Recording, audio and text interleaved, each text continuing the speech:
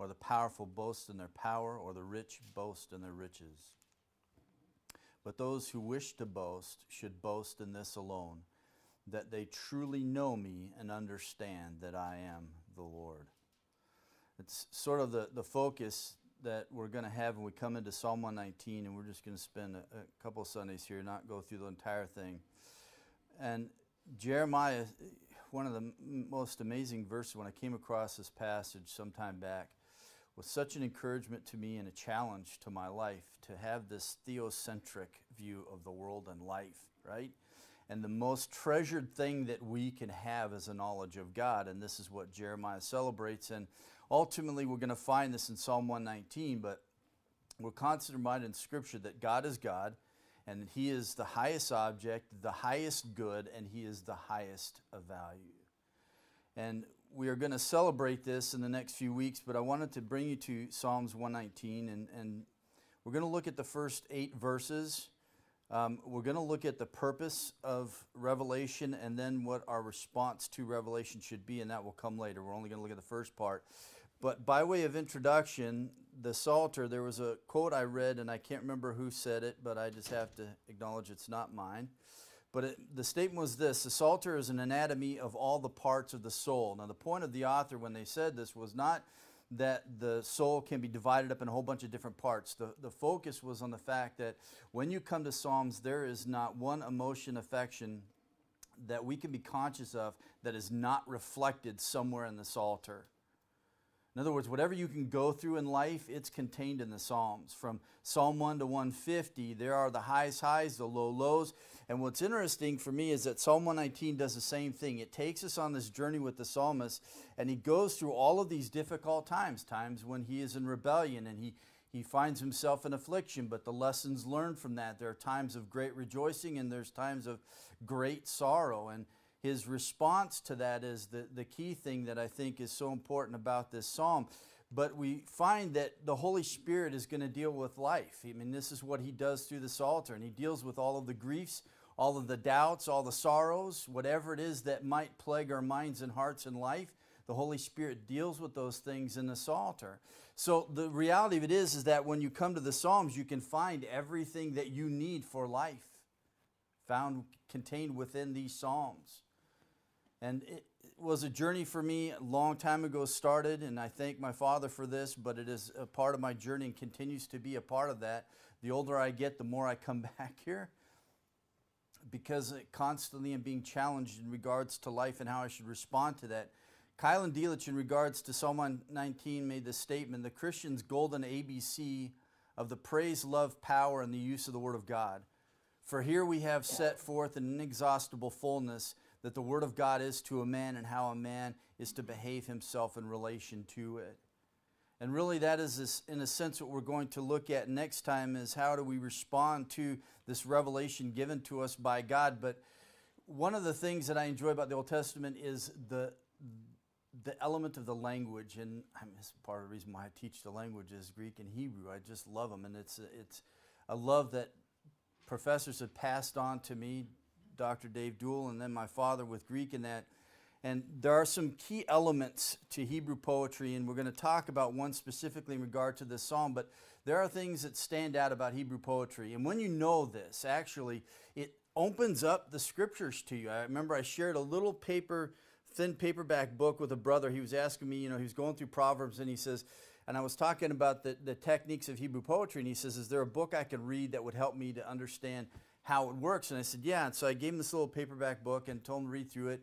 And it just laid out some of the elements of Hebrew poetry. And he says, man, it just started opening up the Word of God to me, start to see these structures and how they thought and how they wrote. But two of the amazing things about Hebrew poetry is rhyme of thought, and the other is rhyme of words. I remember that there was a professor, and he was talking one time about Hebrew, and he said there is no rhyme and rhythm in Hebrew. And I was like, well, yes, there is, man. And if you come to the Psalms, you will find that. The rhyme of thought, and this is one of the geniuses about Hebrew poetry, is that there is thought rhyme that runs through here, and really we find this in parallelism, where you have these corresponding thoughts to another. And there are different types of parallelisms that you can encounter within Psalms and also in Proverbs. But then you just realize that you can find this in other writers in the New Testament even, because they are Jewish, most of them, right? And so they're writing utilizing these techniques that they were raised in and grew up with. The other thing that's interesting about Hebrew poetry is rhyme of sound, and one of them is alliteration, where you will have a similar letter that keeps appearing in the words that follow, and in this case there are actually a couple of them, and the roots are very similar, and so there is this sound that keeps coming back to you. It's repetitive as you read through a psalm, and it's a part of how Hebrew poetry is supposed to be. You aren't supposed to just read it and know it, you're supposed to experience it. So I remember the first time I took a class in Hebrew poetry, Dave Duell, and we were reading through these Hebrew poems, and one was about a snake. And it had the scene and sheen all the way through that, but as you would read through it, you would hear this like the snake hissing as you would read this poem. And it was about experiencing it. There was something that in which all of you was involved in what you did when you read Hebrew poetry. The other is the acrostic, and this is what we have in Psalm 119. Acrostic uses the Hebrew alphabet, and there's different ways that this could be done, but it stands out in this one because in the Hebrew alphabet there are 22 letters, and most of your Bibles with each section will at least give you the name of the letter, Aleph, Beth, Gimel, and so on. NIV will actually give you the symbol for the consonant there for all of these sections, but it basically follows the Hebrew alphabet, and each section contains 8 verses, and each line of these verses will begin with that Hebrew letter. So if you looked at the Hebrew text, this is what you would see, that every single line of this first grouping of 8 verses begins with Aleph. That is the first letter in the Hebrew alphabet. Now just think about that as you think about the writer of this psalm. That's some serious labor, thought, and work, right?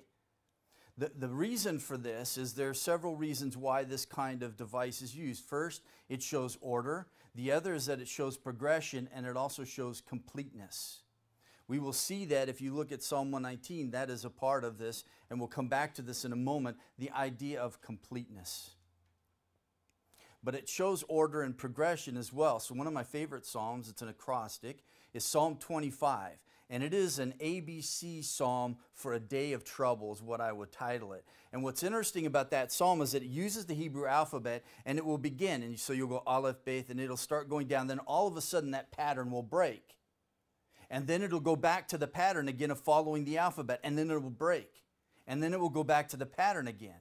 Well, what's the point? As you experience that psalm, not merely just read the content and understand it, but as you experience it, it is talking about how trouble enters your life. You have an order to your life. You have your patterns to your life. You have the things that you do, your routines, and then all of a sudden, bam, something enters your life. You weren't expecting it. It came unnoticed, right? And all of a sudden, you're blindsided by this trouble, this trial that you're in. And now how do you deal with it? Well, that psalm, Psalm 25, gives you principles on how to deal with those moments of trouble entering into your life. So there's a beauty to this, right? And unfortunately, our English translations don't capture all this, so my job is to help you know this. But this morning, I just want to look at one thing, and it is this, the purpose of revelation. And I want to look at the particular aspects of Psalm 119. We're just going to look at the words, but there is such great blessing that comes with God's revelation. This is how it starts. Twice we have this double blessedness in verse 1 and verse 2. How blessed are great blessing in regards to God's revelation. He has given us a great gift. The fact that we can know Him, right? The highest good, the highest of values, right? The most amazing, most high God, and we can have this intimate relationship with Him through this.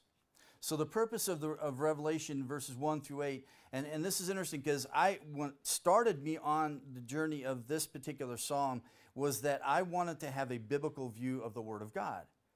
And I wanted to allow Scripture to shape my mind and how to understand the Word of God, how to see it. And there's some other things we'll come back next time and talk about in relation to this Psalter in regards to this particular psalm. But there was another aspect of my study. I went to the New Testament because I thought, if I'm going to have a clear view of Scripture, then I would want to have Christ's view of Scripture. So I went through the New Testament, went through the Gospels, and I just asked myself the question, what is Christ's view of the Word of God?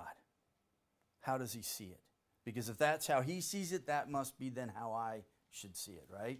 So that is what brought me to Psalm 119, Psalm 19, and Psalm 1. They all deal with the same thing. They deal with the Word of God. Now, what's interesting is you walk through Psalm 119, you will notice as you just read through it and you give any kind of consideration as you're reading, that there are 8 to 9 words that the psalmist is going to use. And he uses these terms. They will occur in 175 times in 176 verses.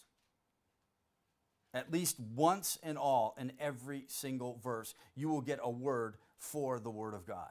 Now, we'll come back to this thought in a moment, all right? But just keep that in mind. So as he walks through this, he's going to lay out some terms for us, and I just want to look at those this morning. The first one is his law, the Torah.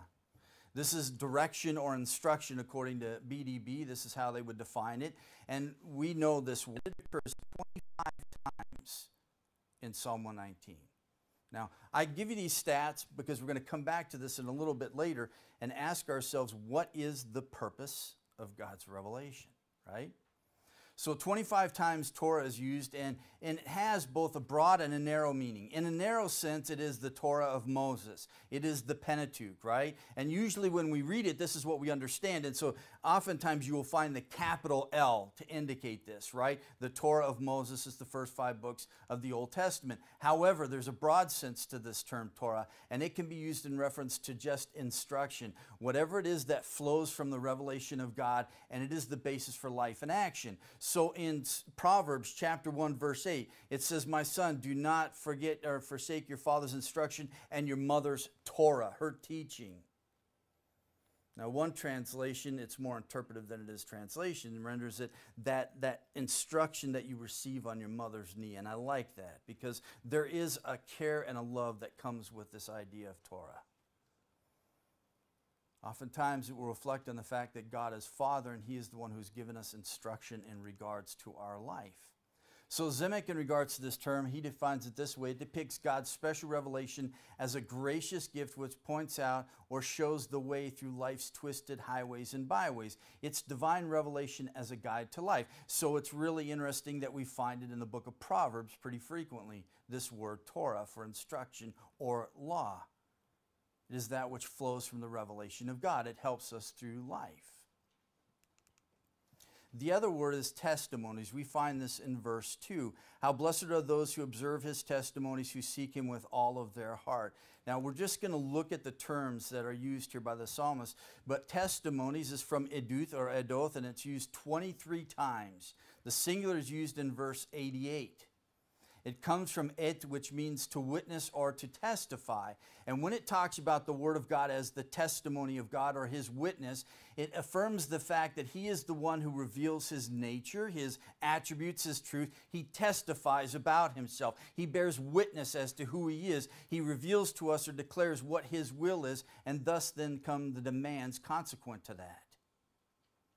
But it's God's testimony about Himself.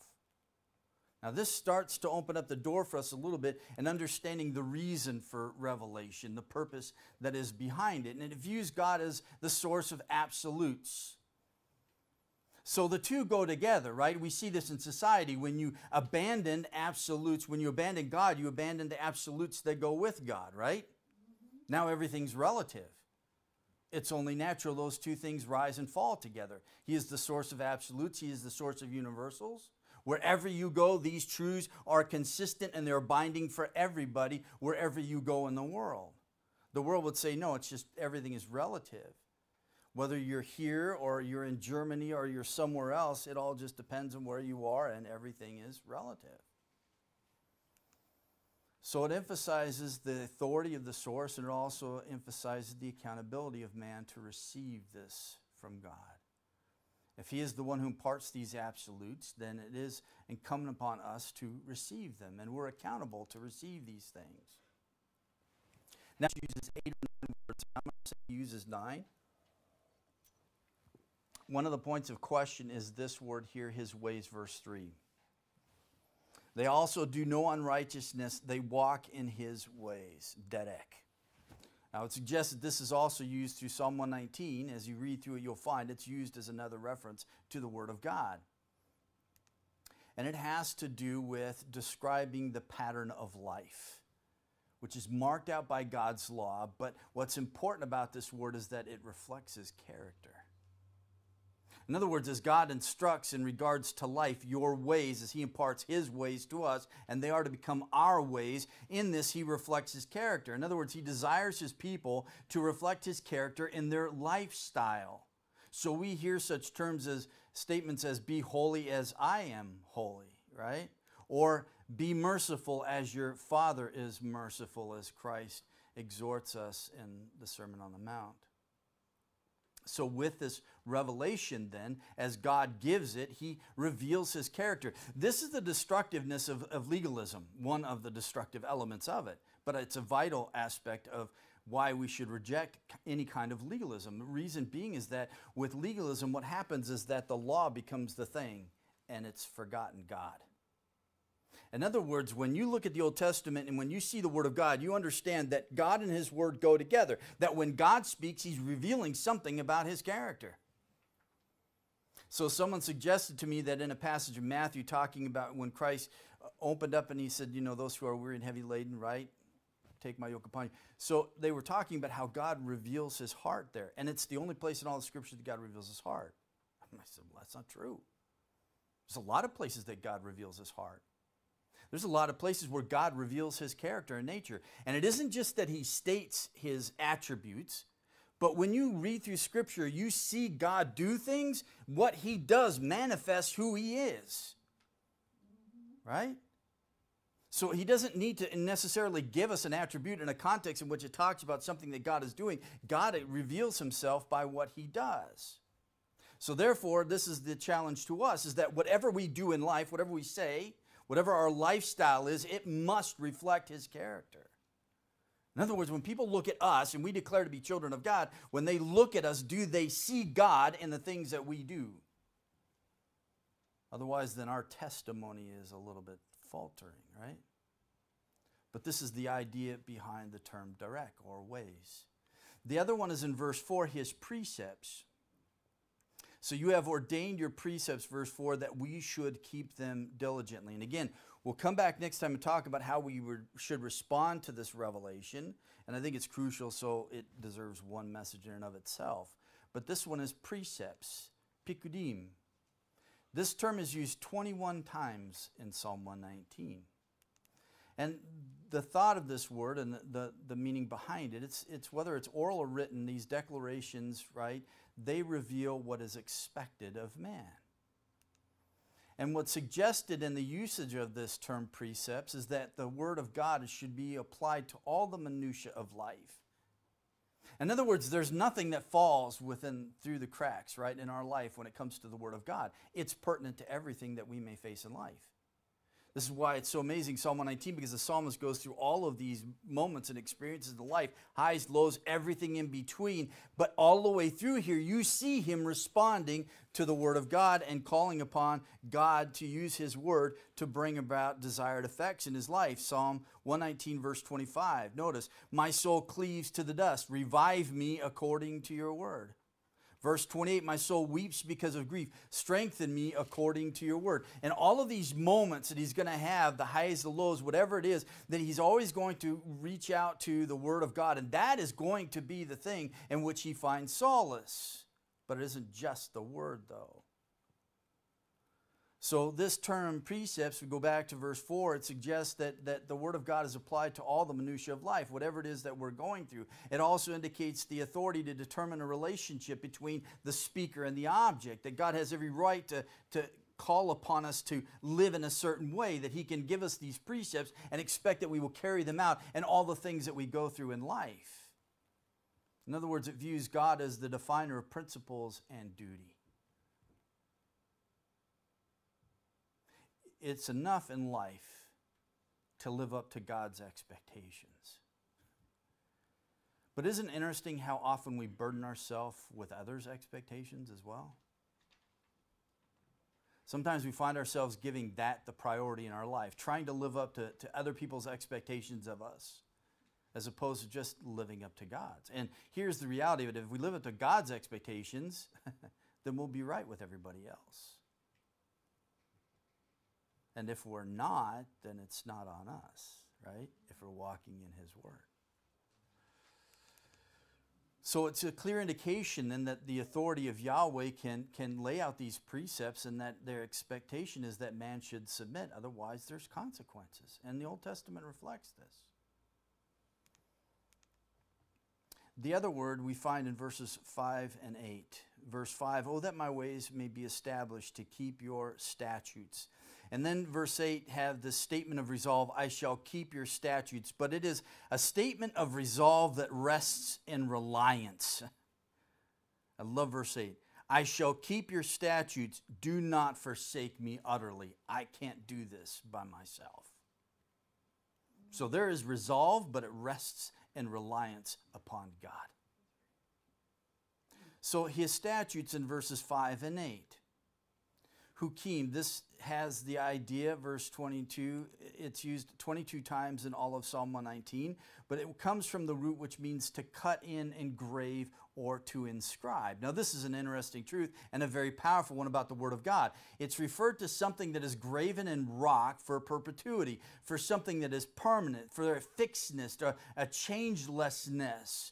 So this tells us about the nature of the Word of God, right? That it is, if you will, something that has been ordained, decreed, prescribed, or enacted, that there is an enduringness about the Word of God, whether it's revelationally or applicationally. In other words, that the Word of God is binding for all time.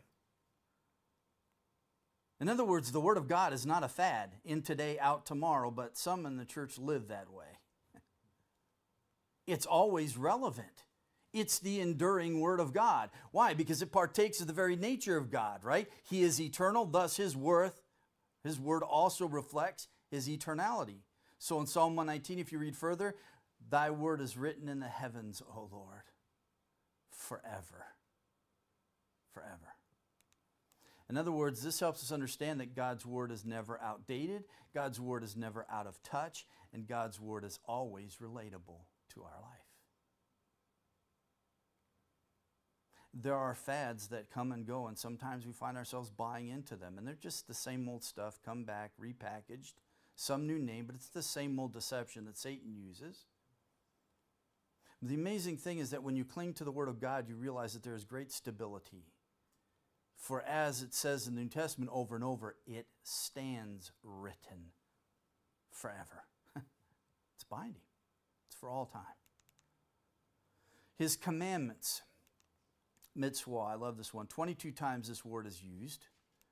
And it has the idea of to set or to appoint, and it emphasizes the right to give orders. And what comes with this word is the idea of doing what you are told. It's an interesting word for us parents to reflect on. Because we often tell our kids, right, do what you're told. I've given you instruction, I've given you a command, right? Do what you're told. But I always have to ask myself, how many times do I do what I'm told? It's easy for me to call that from my children, right? As a parent, that's what. But do I ever evaluate my own life in regards to my obedience? Do I do what I'm told? The other word is his righteous judgments, mishpat. I love this word. Verse 7. I shall give thanks to you with uprightness of heart, and when I learn your righteous judgments, right? So there is this element of worship that is going to flow out of the understanding of these mishpatim. This term is used 20 times in Psalm 119. Now, I'm giving you the stats because we're going to come to a point in a moment in light of all of this. But this term could also be translated ordinances, and it relates to rules of righteous administration. This term arises from the verb to give judgment. In other words, it is that which makes a decision as to what is right and what is wrong. When we determine what is right and what is wrong in our life, where do we appeal for that? As people of God, it should be the book, and it should be the Word of God, and that should be that which dictates to us what is right and what is wrong. But sometimes our preferences creep in. Sometimes our own biases creep in. but the Word of God is given to us so that we might know what is right and what is wrong. And these furnish the basis then for Israel's legal system. In Psalm 119, it refers to the decisions made by God, and it views God as the supreme judge. If he says this is right, if he says this is wrong, he is the one to judge what is right and what is wrong, right? And ultimately, he's the one we answer to in the end of it all. In our great exit interview that we're all going to give. The other one, and I combined this, there are two of them, two words that are translated word, but they're two different words in verses 9 and 11. How can a young man keep his way pure? By keeping according to your word. Your word I have treasured in my heart that I may not sin against you. So this word is important for us. But there's two words behind it. The first is davar. This occurs 23 times in Psalm 119. The other one is imra, and this occurs 19 times in Psalm 119. Both of them come from root words that have the idea of speaking. In other words, God communicates. So davar is the broad term for divine revelation, indicates the means by which God speaks to us, human language. Such a marvel to me that God uses our language, right, to communicate himself to us so that we can know him. This is the amazing thing about God and all the things that he shares with us. One, he shares existence with us. He shares life with us. He shares love with us, and he shares communication with us. Yes. Right? So we have Valentine's Day coming. We get to express and communicate our love for our loves in our life. But God is sharing this ability with us. And it's such a joy that we can be able to open up his book and he speaks to us, right? Using human language. In the Old Testament, he used Hebrew because that was the language in which he was going to communicate to his chosen people. And then when it started to spread, the truth was going to impact the Gentile world. Then in Daniel, we have Arabic, right? Because this was the language of the people. It was the commercial language that was used by everybody. And so we get prophecies that are given in that language. And then we come to the New Testament and we have Greek. The lingua franca of the day. Whenever anyone in the Roman Empire wanted everyone to know something, they would communicate that truth in Greek because everyone spoke it and knew it. And God used these languages to communicate to you and I. That to me is awesome. And we know then that God's revelation isn't merely conceptual. In other words, it isn't about just merely the thoughts. It's the words that he used to communicate with. So some have talked about this in regards to inspiration, that the thoughts are inspired but not the words. I'm sorry, but you can't divide them up. How do you communicate thoughts? By words. And if you go to the New Testament and you seek to know Christ's view of the Word of God, what's interesting is how many times when Christ is having a discussion with religious leaders, he will cite Scripture, appeal to it, and sometimes his whole argument will hinge on a single letter.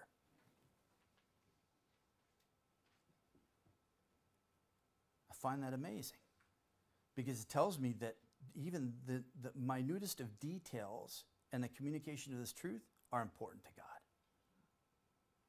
The words matter, but so do the letters that make up those words. So this divine revelation isn't merely just conceptual, it's verbal. It's propositional. Now, I'll just let you chew on that for a while, but that's an important reality. Propositional truth from God. And I'll just say that these thoughts, they used to not be argued within the confines of the church. Infallibility, inerrancy, those were not discussions among believers. We all agreed on this. But now all of a sudden, in the last several years, we find it now a need to discuss these realities in the church and also the need to affirm propositional truth. So our God is a God then who speaks, and it is the possession of that verbal revelation that marks us off as uniquely being his people. We are to be people of the book. In Greek, that's what Bible means, the book. We are people of the book. And oftentimes we will say that we are, but then this is the challenge, and this will come in the next Sundays to follow. We might say and confess with our mouths that we are people of the book, but the question is, do we really live like that? Is the book the final appeal on everything? Everything. And are we willing that whatever it says, then I will believe what it says? Or will we pick and choose? Because sometimes we do that, right? Especially when it comes to Christ's teaching. Give to everyone who asks. Well, right? There are times in which we might balk at this. So the thought then, the purpose of revelation, why is revelation given? The Holy Spirit clearly reveals to us, not only in just the Word of God overall, but in Psalm 119, if you read it, the singular sufficiency of Scripture. Every single term that is used by the psalmist describes one aspect of this revelation. And if you look at all of them together, you realize the sufficiency of the Word of God. It covers everything. Even the precepts, the minutia of life, it covers everything. You mean it tells me what kind of toothpaste to buy? Not necessarily directly, but the principles that guide how you use your money, yes. Yes. And if you want to have that discussion afterwards, I'll have it with you. But yes, these principles, they guide everything that we do. There is a need for the Word of God as you look at Psalm 119 and read it over the week if you would choose to. But you find that it is necessary in youth, in an age, in trial, in duty, in meditation, in the night, in public, in private, in prosperity, in adversity. There is a need for the Word of God at all times and in all situations. And the psalmist experienced all of these in Psalm 119. And he's constantly appealing to the Word of God. The Bible claims that God is unlimited in His knowledge and power. He is infinite. We are finite. And therefore, because God is not confined to this realm like we are confined to this realm, He has to condescend to us, and He does so by revealing Himself to us in His Word. And He uses all these different words to reveal truths and aspects about His Word, and even truths and aspects about who He is and about His nature. So as C.S. Lewis observed, he says, when you come to knowing God, the initiative lies on God's side. If He does not show Himself, nothing you can do will enable you to find Him. Whether it's general revelation or revelation specifically in the Word of God, if God does not reveal Himself, we don't know God. He must make Himself known to us. And as you study the issue of revelation throughout Scripture, you will find this to be so. So God has revealed Himself by revelation that is anthropic. He has communicated to us in human language in categories of thought and action that we would understand. Anthropomorphisms, anthropopathisms. There are things that are spoken of in regards to God. The finger of God. Well, God doesn't have a finger. But that's an anthropomorphism. He speaks in a way in which we might understand who He is. Why? Because He's infinite. We're finite. For us to even get a little bit of a grasp on who God is, He must condescend to us. It's the most amazing thing that this book sits on our shelf and we can take it and open it up and we can see God and hear God and read God, right? And reveal to us the truth of who He is and we can know Him. And if He hadn't done that, we wouldn't.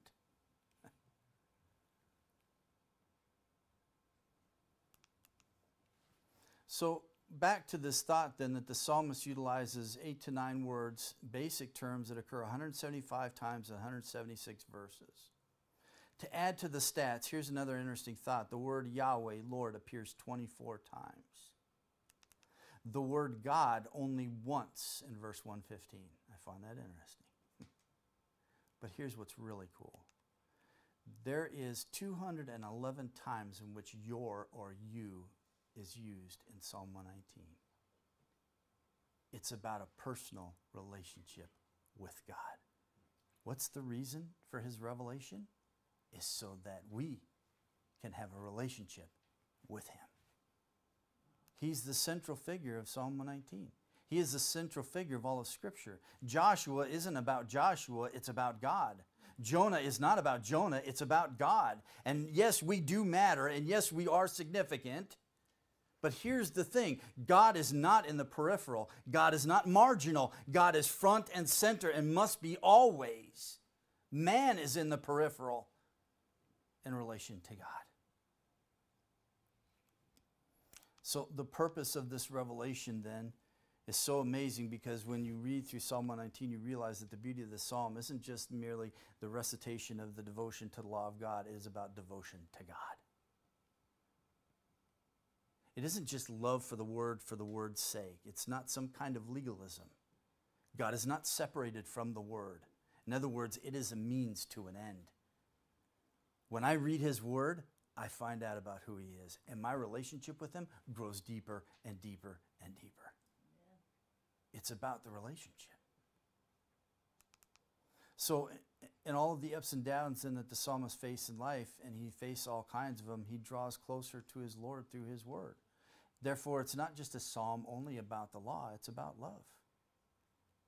It's about his commitment and devotion to his God. The psalm is not only then about statutes, but about spiritual growth and strength. And the beauty of the psalm resounds in the relationship between the psalmist and his God, not simply just in the word. It's a means to an end. Yeah, I study Hebrew and Greek, and I continue to do it, and it's a lifelong pursuit for me. But it's a means to an end. The end is that I know my God, and I know him well, and I have a relationship with him. So next time we'll come back and look at what should be the proper response to this revelation. But I give you two thoughts, one by J.I. Packard. He said, once you become aware that the main business that you are here for is to know God, most of life's problems fall into place of their own accord.